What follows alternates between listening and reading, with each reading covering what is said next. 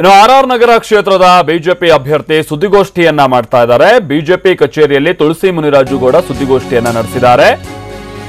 ಬಹಳ ಇಂಟ್ರೆಸ್ಟಿಂಗ್ ವಿಚಾರ. ರಾಜರಾಜೇಶ್ವರಿ ಕ್ಷೇತ್ರದಲ್ಲಿ ನಡೀತಾ ಇರುವಂತಹ ಚಟುವಟಿಕೆಗಳೇನಿದೆ, ಅಲ್ಲಾಗ್ತಾ ಇರುವಂತಹ ಬೆಳವಣಿಗೆಗಳೇನಿದೆ, ಇಡೀ ರಾಜ್ಯವೇ ಅದರ ಮೇಲೆ ಗಮನ ಇಟ್ಟು ನೋಡ್ತಾ ಇದೆ. ಇನ್ನು ಏನೇನು ಹೈಡ್ರಾಮಾಗಳು ಆಗ್ತವೆ ಅಂತ ಅಲ್ಲಿ ತುಳಸಿ ಮುನಿರಾಜು ಗೌಡ ಅವರು ಆರೋಪ ಮಾಡುವಂತಹ ಸಂದರ್ಭದಲ್ಲಿ ಸಿನಿಮಾದಲ್ಲಿ ನಟಿಸೋದಕ್ಕಿಂತ ಹೆಚ್ಚಾಗಿ ನಟನೆ ಮಾಡಿದ್ದಾರೆ ರಾಜರಾಜೇಶ್ವರಿ ಕ್ಷೇತ್ರದ ಶಾಸಕರು ಕೂಡ ಆಗಿರುವಂತಹ ಮುನಿರತ್ನ ಅನ್ನುವಂತ ಆರೋಪವನ್ನ ಮಾಡಿದ್ದಾರೆ. ಇವರೆಲ್ಲ ಆಕ್ಟಿವಿಟೀಸ್ ಕಾರಣದಿಂದಾಗಿ ರಾಜರಾಜೇಶ್ವರಿ ಕ್ಷೇತ್ರದ ಜನರಲ್ಲಿ ಒಂದು ರೀತಿ ಭಯದ ವಾತಾವರಣ ಇದೆ. ಹಾಗೆ ಸರ್ವೆಯಲ್ಲಿ ಸೋಲುವ ಭಯದಿಂದ ಇವರು ಆಮಿಷವನ್ನ ಒಡ್ಡುತ್ತಾ ಇದ್ರು.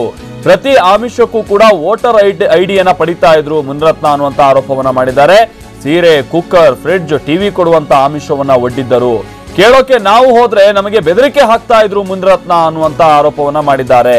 ಹಾಗೆ ತಮಿಳುನಾಡಿನ ತೃತೀಯ ಲಿಂಗಿಗಳು ಕೂಡ ಹೆದರಿಸ್ತಾ ಇದ್ರು. ನಮ್ಗೆ ತಮಿಳುನಾಡಿನಿಂದ ಅವ್ರನ್ನೆಲ್ಲ ಕರ್ಕೊಂಡ್ ಬಂದಿದ್ರು ಇವರು ನಮ್ಮನ್ನ ಹೆದರ್ಸಕ್ ಹೇಳಿ, ಅವರೆಲ್ಲ ನಮಗೆ ಹೆದರ್ಸ್ತಾ ಇದ್ರು ಅಂತ ಹೇಳ್ಕೊಬಿಟ್ಟು ಸುದ್ದಿಗೋಷ್ಠಿಯಲ್ಲಿ ತುಳಸಿ ಮುನಿರಾಜು ಗೌಡ ಆರೋಪವನ್ನ ಮಾಡಿದ್ದಾರೆ. ಹಾಗೆ ಅಮಿತ್ ಶಾ ಒಂದು ರ್ಯಾಲಿಯನ್ನ ಮಾಡಿದ್ರು ಮೊನ್ನೆ ಆರ್ ನಗರದಲ್ಲಿ.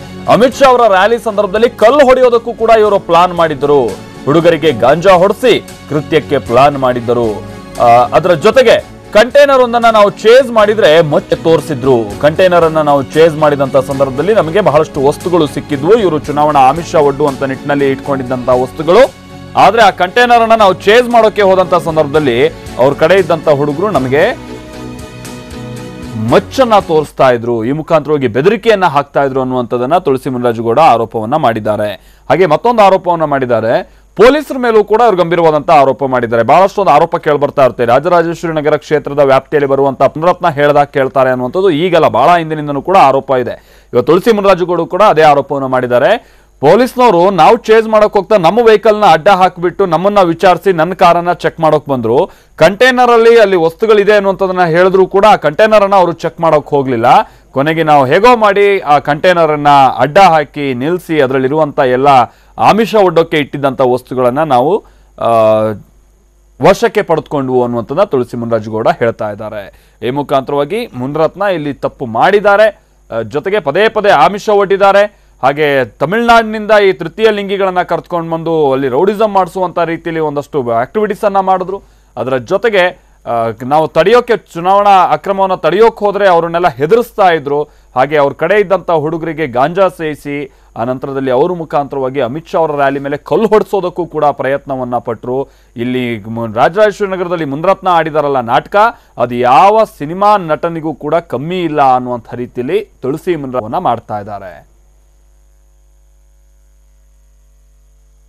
ಕಿರಣ್ ನಮ್ಮ ಪ್ರತಿನಿಧಿ ಇದಕ್ಕೆ ಸಂಬಂಧಪಟ್ಟಂತೆ ಮತ್ತಷ್ಟು ಡೀಟೇಲ್ಸ್ ಕೊಡ್ತಾರೆ. ಕಿರಣ್, ನಿನ್ನೆ ಮುನಿರತ್ನ ಅವರು ಒಂದಷ್ಟು ಪ್ರತ್ಯಾರೋಪವನ್ನ ಮಾಡ್ತಾ ಇದ್ದಾರೆ. ಬಿಜೆಪಿ ಅವರೇ ಇದೆಲ್ಲ ನಾಟಕ ಮಾಡಿ ನನ್ನ ಮೇಲೆ ಸುಮ್ಮನೆ ಆರೋಪ ಮಾಡ್ತಾ ಇರೋದು ಅನ್ನೋಂಥ ವಿಚಾರಕ್ಕೆ ಸಂಬಂಧಪಟ್ಟಂತೆ ಈಗ ಇದಕ್ಕೆಲ್ಲ ತುಳಸಿ ಮುನಿರಾಜು ಗೌಡ ಅವರು ಸ್ಪಷ್ಟನೆ ಕೊಟ್ಟಿದ್ದಾರೆ. ಏನೇನ್ ಮಾಡಿದ್ರಂತೆ ಮುನಿರತ್ನ ಅವರು ತುಳಸಿ ಮುನಿರಾಜು ಅವರ ವಿಚಾರವಾಗಿ ನೋಡಿದ್ರೆ?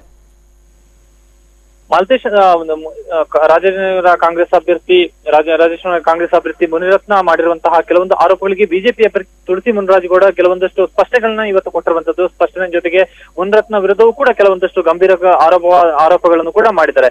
ಇಲ್ಲಿ ತುಳಸಿ ಮುನಿರಾಜು ಗೌಡ ಹೇಳಿರುವಂತಹ ಪ್ರಕಾರ ರಾಜರಾಜೇಶ್ವರಿ ನಗರದಲ್ಲಿ ಮುನಿರತ್ನ ಕಡೆಯಿಂದ ಸಾಕಷ್ಟು ತೊಂದರೆಗಳು ಉಂಟಾಗಿದೆ ಅನ್ನುವಂಥದ್ದನ್ನ ಅವರು ಪ್ರಮುಖವಾಗಿ ಹೇಳಿರುವಂತದ್ದು. ಅಂದ್ರೆ ಸರ್ವೆಯಲ್ಲಿ ಸೋಲುವ ಒಂದು ಭಯದಿಂದ ಮುನಿರತ್ನ ಬೆಂಬಲಿಗರು ಮತದಾರರಿಗೆ ಆಮಿಷವನ್ನ ಒಡ್ತಾ ಇದ್ರು.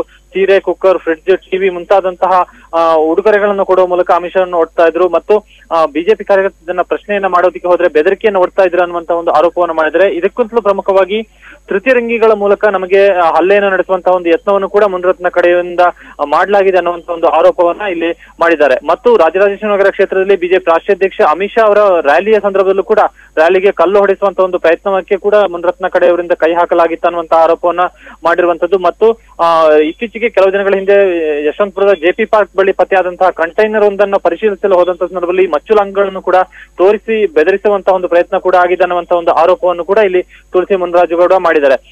ಮತ್ತು ಈ ಫ್ಲಾಟ್ ನ ವಿಚಾರದಲ್ಲಿ ಅಂದ್ರೆ ನಕಲಿ ಒಂದಷ್ಟು ಐಡಿ ಕಾರ್ಡ್ಗಳು ಪತ್ತೆಯಾದಂತಹ ಫ್ಲಾಟ್ ಏನಿತ್ತು, ಆ ಫ್ಲಾಟ್ ನ ವಿಚಾರದಲ್ಲೂ ಕೂಡ ಆರೋಪವನ್ನ ಮಾಡಿರುವಂತಹ ತುಳಸಿ ಮುನಿರಾಜು ಗೌಡ ಈ ಫ್ಲಾಟ್ ನ ಓನರ್ ಇದ್ದಂತವ್ರು ಮತ್ತು ಆ ಫ್ಲಾಟ್ ಅನ್ನ ಬಾಡಿಗೆ ಪಡೆದುಕೊಂಡಂತವ್ರು ಎಲ್ಲರೂ ಕೂಡ